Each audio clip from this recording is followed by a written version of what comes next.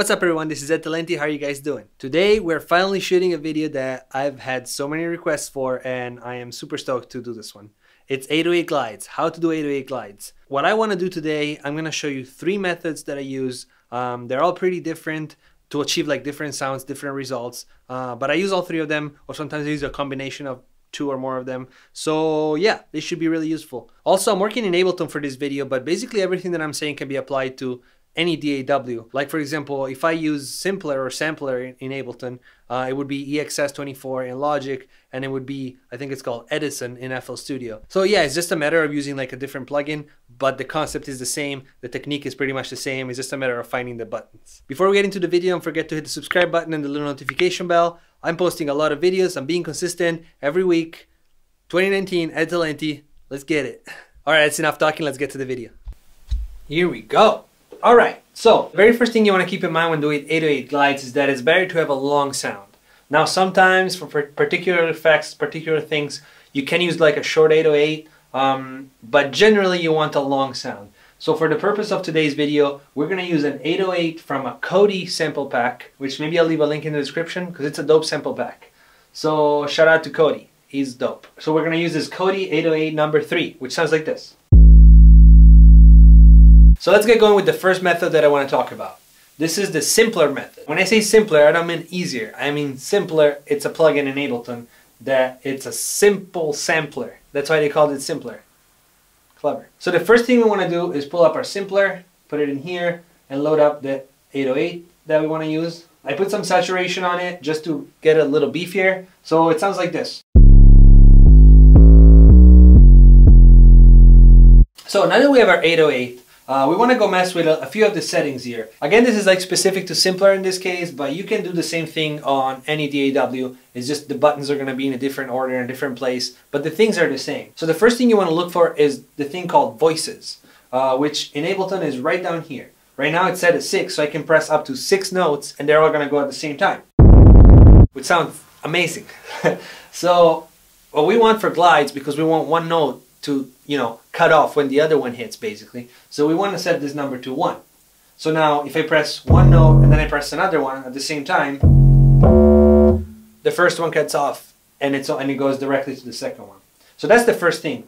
The second thing we want to do is go into the little control panel here and find our glide settings. We want to turn those on. Now there's 2 settings for this one. So the first setting is portamento. What that does is basically it triggers the note when you hit it, like when you hit the second note of the glide, it triggers the second note, but it makes it kind of like swell up. So the first note it's like normal, the second note that you hit after is going to hit, but it's going to like rise up to that note. I'm going to give you an example. So I like to set my time around like 160 milliseconds. I think that's usually pretty good for me. So look what's going to happen when I press the note. So as you can hear, when I press the second note, instead of going ba, right away it went wah, right? And the higher you put this number, the longer that thing is. So if I do it like super long, I'm going to do it like 1 second, 1:26. See what I'm saying? So that's what it does. That's why you need a long sound too, because otherwise it's going to cut off before you can even get to the actual note. The second setting that we have is glide. So the difference between glide and portamento is that glide doesn't necessarily trigger the beginning of the second note. It just makes the 2 notes kind of blend together and like kind of swell into each other. I'm going to give you an example again. So you're not going to hear the attack of the second one. You're only going to hear the attack of the first one, and then the second one is just going to kind of rise up to it. Alright, so I'm going to put down like a little 4-bar loop just so you can hear, and I'm going to use the glide method.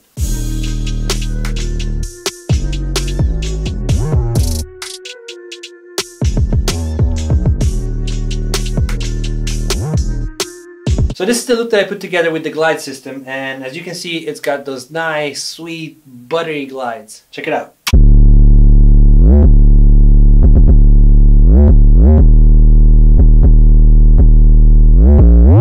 Right? That's pretty nice. Let's move on to the second method. So for this one, we're going to use a plugin called Sampler, and it's very similar to Simpler, really. But this time we're going to focus, instead of gliding the notes, we're going to focus on pitch bends, which gives you a totally different result.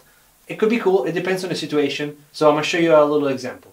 We're going to pull up the same 808, same distortion, we're going to make sure it's mono, What else do we want to do? Oh, yeah, we want to go into the MIDI controls, MIDI settings or whatever, and we want to put the pitch bend range as far as it can go. In this case, 24 semitones. So we actually have 2 octaves of like movement. So we can go from here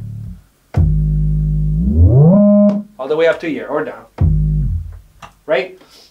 So we want to have a nice range of movement so we can have a lot of freedom with it. So I'm going to copy over this exact same part. I'm going to get rid of the glides that are there. And I'm going to try to recreate some of them using pitch bends. So this time we don't want to write the notes up there. We want the notes, like the low notes, to be like as long as they can be.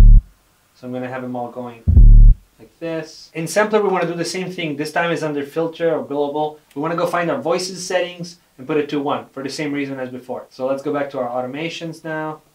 Right here. All right.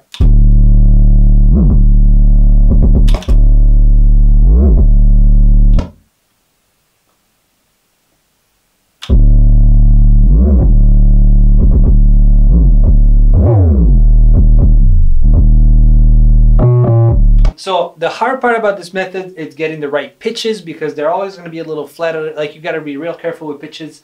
But once you get them, you can get these really cool like swelling effects, and you can do like a lot faster glides. It's kind of nice because you have a lot of control through the automation by like how much you want to raise it or lower it, how fast you want it to go back down. Like, you can literally draw that. So it's like you have a lot more control, but it is a little bit harder to get it in tune and to get it like tight. I'm going to play a little example.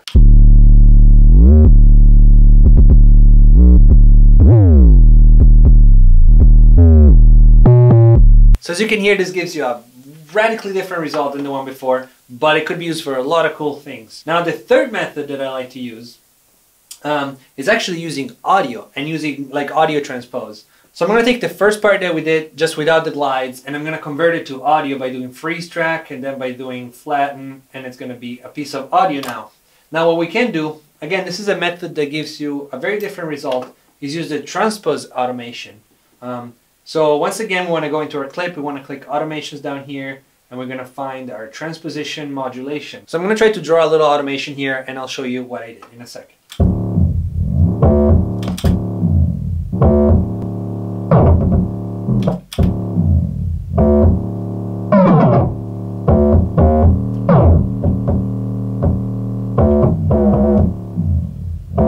So one of the pros of this method is that you do have pitch control, because you can see how many semitones you're raising it by, so you can make sure that it's always in tune. And another pro is that you get this like really like, it could be a pro, it could be a con, depending on what effect you're giving it, but you can get these like really glitchy things, because by messing with the transpose and using audio, the resampling algorithm kind of like creates glitches and creates like cool textures to it. So yeah, if you use it, you gotta be careful with it, because it could turn into something like really weird, but you can get some pretty unique effects. Now I just did something real quick, and I'm gonna play it to you.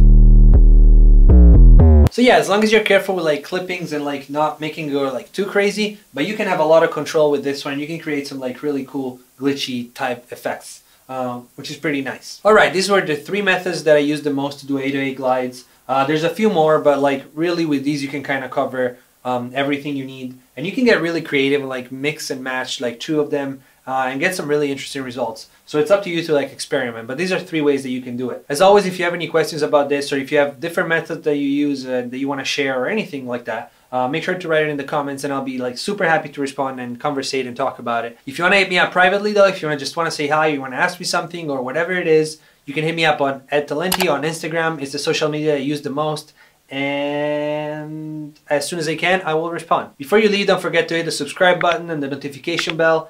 Hit that bell, because you're not going to see my videos when they come up, and I'm going to post a lot. My schedule right now seems to be 1 video, 2 beats. 1 video, 2 beats every week. Alright, I hope you found this interesting. Thank you so much for watching the video all the way through. I'll see you guys next time, and as always, be positive, and positive things will happen.